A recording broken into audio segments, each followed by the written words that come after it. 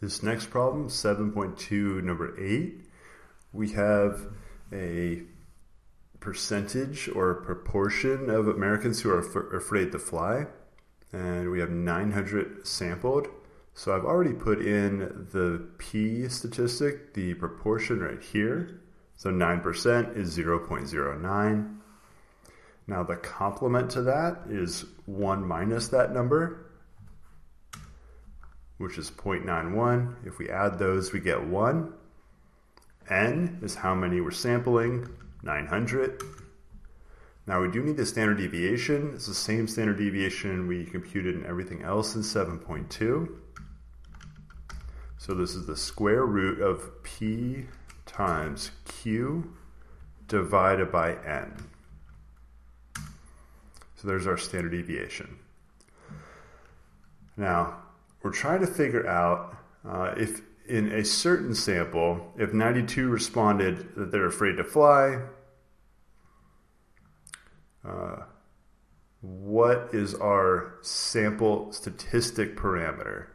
So this 9% here is for overall of the population, which is Americans who have an opinion on flying. And here, 900 were sampled, 92 responded they're afraid to fly. So we're going to call this P hat. And it's going to be 92 out of 900. So again, just did 92 over 900. And it is basically 10%. So a little higher than the population, but not by much. So that's what we put here. It doesn't talk about rounding. So we'll just go put in the exact. All right, so we got that. So under the assumption the industry's experts claim 9% are afraid to fly, what's the probability that the survey in part A would result in a P hat in a parameter that's at least as high as the one we found, which means it could be higher, so at least as high. We're going to use the normal distribution or normal dist function. So norm.dist, hit the tab key, and after this, we're going to put in, all right, so this gets a little bit tricky. X is the value we're looking for. So for us, it's the one we just computed here. The mean is the population mean, which is P. Standard deviation, our one we just got, and true. Okay, let's type that in and get it wrong.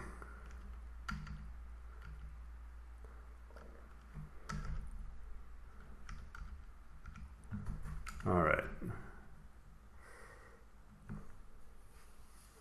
So we got this wrong. Why did we get it wrong?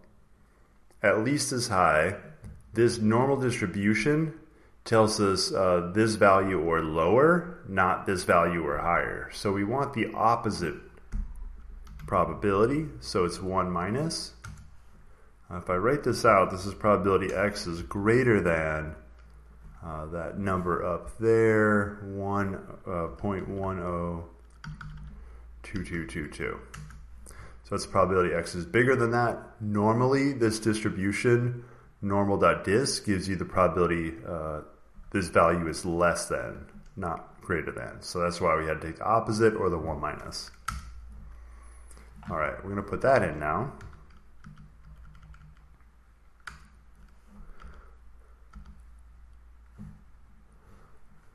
All right, so we got that. Usually 4 decimal places of accuracy is enough if it doesn't say. All right, last part here.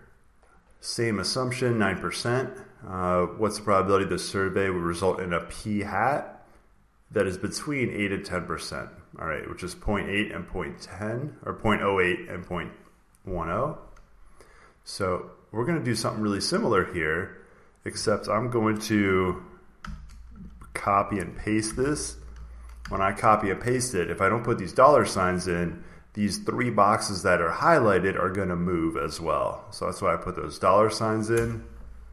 So let's take this, copy, paste, paste. All right. So I want to know between 8 and 10%. So we're going to go with x is less than 10. And here x is less than 8. All right. Remember with percent, 0.08 is 8%. All right. We do have to adjust these. We're going less now. So it's just regular norm dist, not 1 minus. Now we do have to change these around. We're same population, so it's the same mean. It's the same standard deviation and still cumulative, but the value we're looking for now is 0.10. So I'm just typing that one in. Now here the value I'm looking for is 0.08.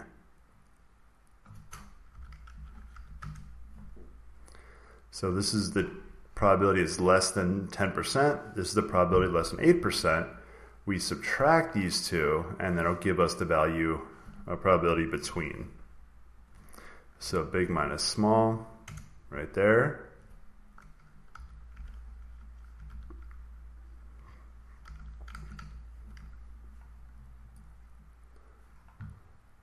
All right, and here we go.